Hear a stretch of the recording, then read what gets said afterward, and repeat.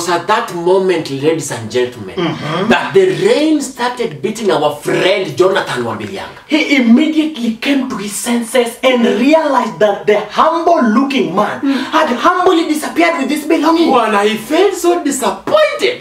His heart sank like never before, considering he had saved up everything to buy every single item. He looked around and everything seemed to be spinning.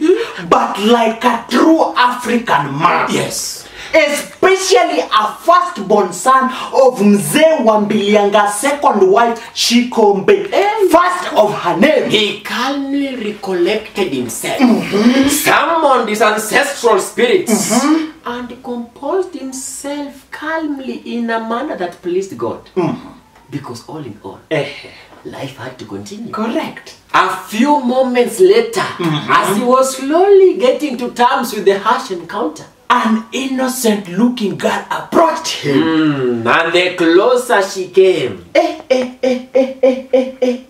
Nyashi na nyashi, nyashi na nyashi, nyashi na nyashi yo, buresi na buresi yo. her beauty alone confused him thoroughly. She pleaded with him to allow her use her phone to call her mother, explaining that they had been separated while walking somewhere along the CBD. She went ahead and insisted that her mother was not mentally upright and that her mother could do anything to harm others or herself. And now with her beautiful voice, she started speaking into the Motorola C113 new model. Hello, Mom. Akiyoko wapi? But as she spoke, she began walking away slowly. And before Wambilianga could understand anything, Buana, she turned into a full-blown Omanyala sprint.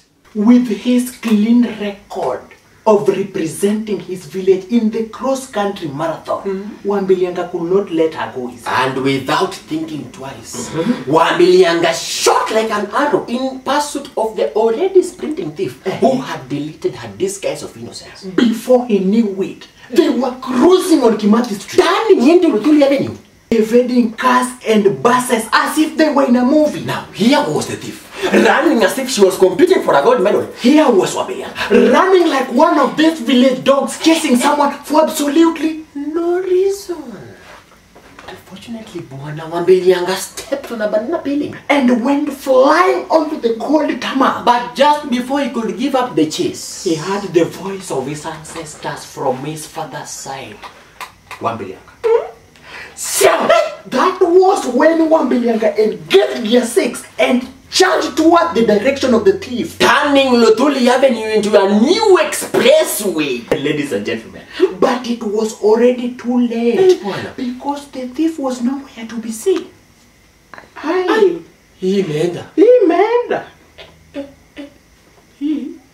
Ladies and gentlemen, this was his first time in the city. His first day, but the way separation was slapping him. It was not working.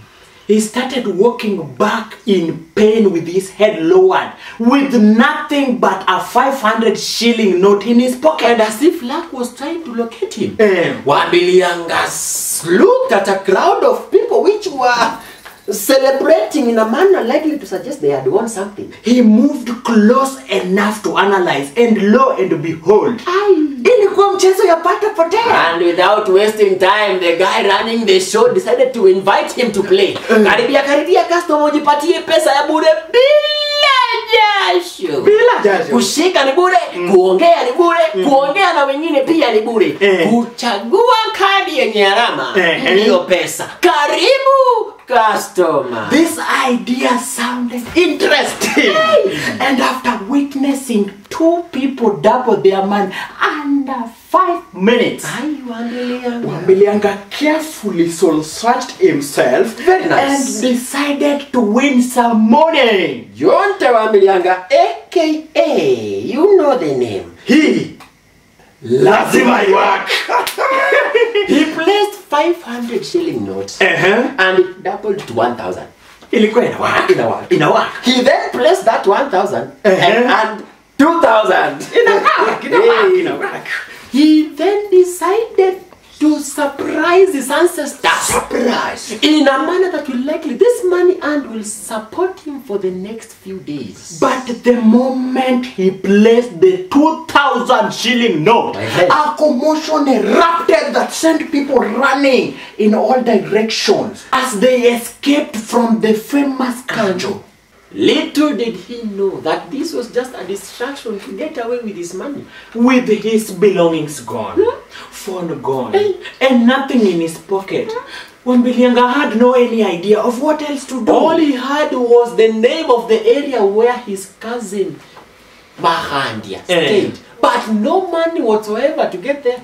With the little energy in him, he started asking for the directions. Yes. And after tracing the direction carefully, he finally found the buses plying the Kawangware route. Now, having no bus fare, Wambilianga called himself on an urgent meeting in an attempt to decipher how to get the bus fare. Nijifanyeko kiwete. Hey, niibie mtu. Hey, that was when an idea struck him. Preachers do not pay for bus fare. Correct. Wambilianga confidently stood up right before the bus took off.